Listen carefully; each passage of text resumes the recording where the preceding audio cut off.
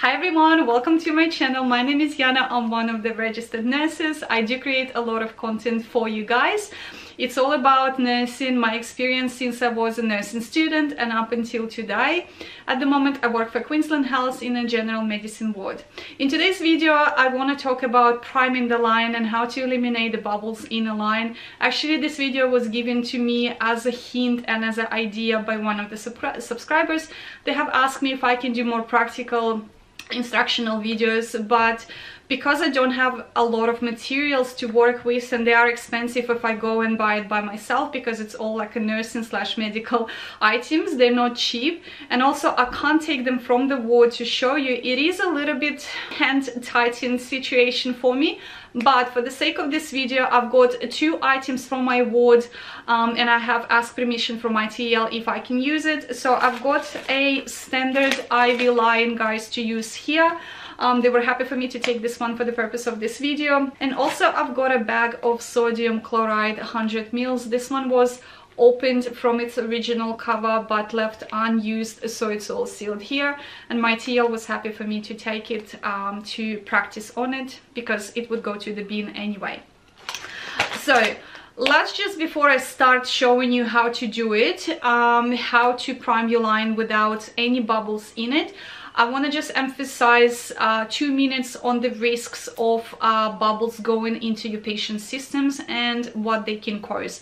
So if you're using your IVC line, which is your venous access, or if you're using your PICC line, which is your arterial access, it can cause venous air embolism or arterial air embolism, which means the bubbles can go through your venous system, through your veins in your body, or through your arteries. Arteries usually is more quicker way and it will reach your heart faster, but saying that, still, if the air going through your venous system, it can still cause some problems. What types of problems it can cause? If they travel to your lungs, they can cause respiratory failure. If they travel to your heart, they can cause a heart attack, and if they travel to your brain, they can cause a stroke. They say that the amount of the bubbles matter. Anything above 150 cc may be fatal, but you don't want any bubbles, if possible, to travel into your patient's system, especially if your patient has two accesses. For example, they have two IVCs. We have conditions that my patients are presented when they need to have a continuous IV fluids to hydrate them, or they might have couple of different medications given at the same time. So we might be using two arms with two different accesses to give those medications. And if you're not careful enough and you're letting the bubbles going from two sides, that just adds up of the amount of bubbles going into your patient's system. And if you remember that very terrible situation that happened in UK with that peds nurse who was looking after, I think she was neonatal actually care nurse who was looking after newborn babies. One of the ways that she sadly killed some of the babies or caused very bad complication is just inserting the air into the venous system. So this is very dangerous, okay, and as I said, can be fatal. So now let me show you what I've been taught when I was a student. It was one of my facilitators who showed me this trick, and it works every single time. So let's start. Okay guys, so we will start by opening this pack. So you have a tearing point or like a joint point like this from the side. We will open it up, and before you attach this to your sodium chloride bag, so this is the trick that you need to do. You close this clapping here, you just clap it like this, and you also close your clapping at the bottom.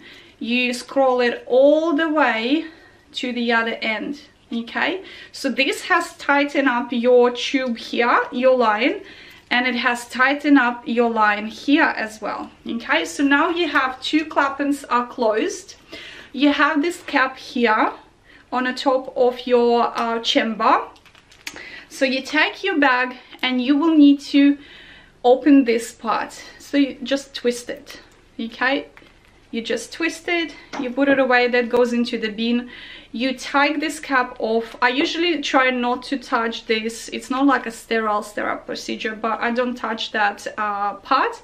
And you put it all the way in by just screwing it and twisting it like that. Make sure that it's all in like that. Let me just show you. You see how it's all in? Okay. Now, once it's all in, you hang usually your bag onto one of the hooks that we have in the drug room, so it's easier. But for the purpose of this video, I'm just gonna hold it in my hand. I'm just gonna untangle my line everywhere. Okay, and now you need to bring a bit of fluid into your chamber. So by squeezing it like that, you will bring about half of the chamber. You will fill up with fluid, about half like this. Okay, and now I'm just gonna use this bag. Hold on. I'm just gonna use this bag so I could drip in it. Okay, you slowly open this one here. Okay, you open it up, and then this one here you start slowly to open. I'm gonna bring the bag so you could see. You start slowly opening it. Let the fluid go. I'm gonna go back.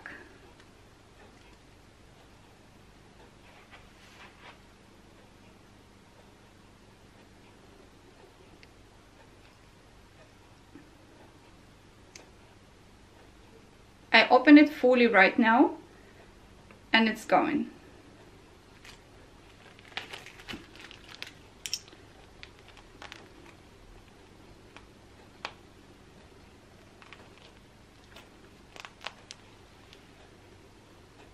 There we go. I'm gonna bring it down a little bit. It's hard to do it at home because at the hospital we have it all the way up. Okay guys, it's all done. I'm gonna show you now. So as you can see, I did not pause the video or anything. I have like a little drop of fluid there. Like I didn't waste pretty much anything. And I will show you how my line looks like.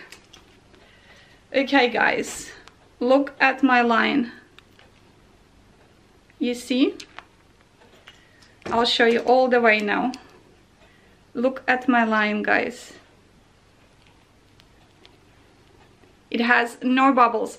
Very important to not to have any bubbles in this section here, because this part goes into the pump machine. Okay, you see how nice and clean it is? You see?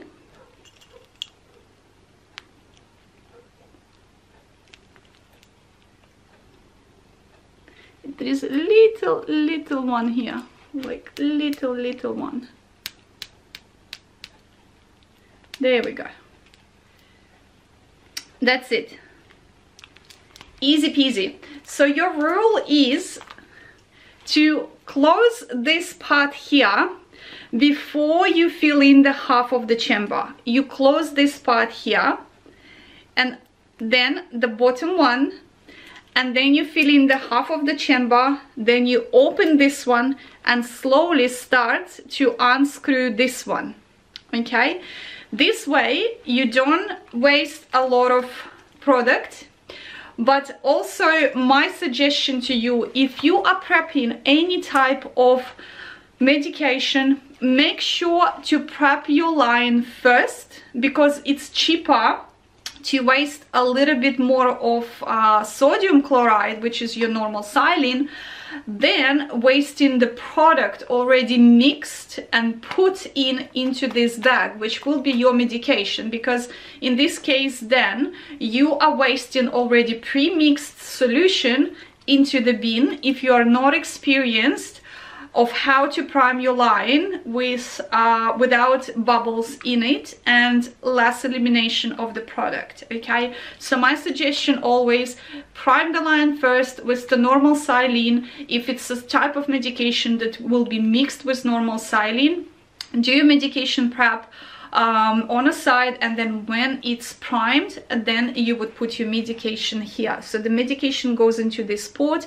Remember to alcohol swab this port because you don't want to bring any germs in. So alcohol swab it, and then using the needle push in your medication inside. So that's pretty much easy way for you guys to prime the line. Some people also find it effective to do this. So instead of clapping this part here, they just tint it here like that, like this.